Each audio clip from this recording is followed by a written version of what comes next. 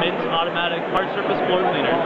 So basically what it is, it's an automatic hard surface floor cleaner. So it works on wood, tile, laminate, any other types of hard surface flooring. As you can see, it uses a couple different sensors in the way that it cleans. One of them, and the main one, is the way that it navigates. And we use a system called Northstar, which we developed.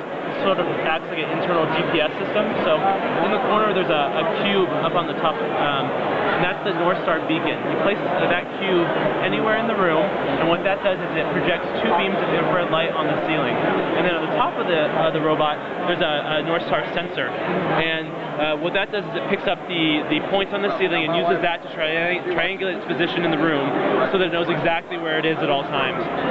And because it knows where it is at all times, it knows where it's been in the room, where it's cleaned, where it needs to clean, and where it needs to come back to. And when it's done cleaning, it'll go back and park itself in the spot where it started. In addition to the Northstar system, in the front there's an infrared sensor that Mint uses to when it's approaching an obstacle, whether it be furniture or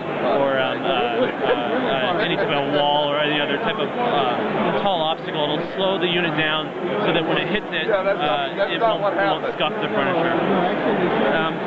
couple other sensors on the unit are its drop sensors. So these two drop sensors are what Mint uses to feel its way through the room, so that when it's going through the room and it encounters what it maybe like a stairwell or something, it'll stop the unit from tumbling down the stairs. So those are the main sensors.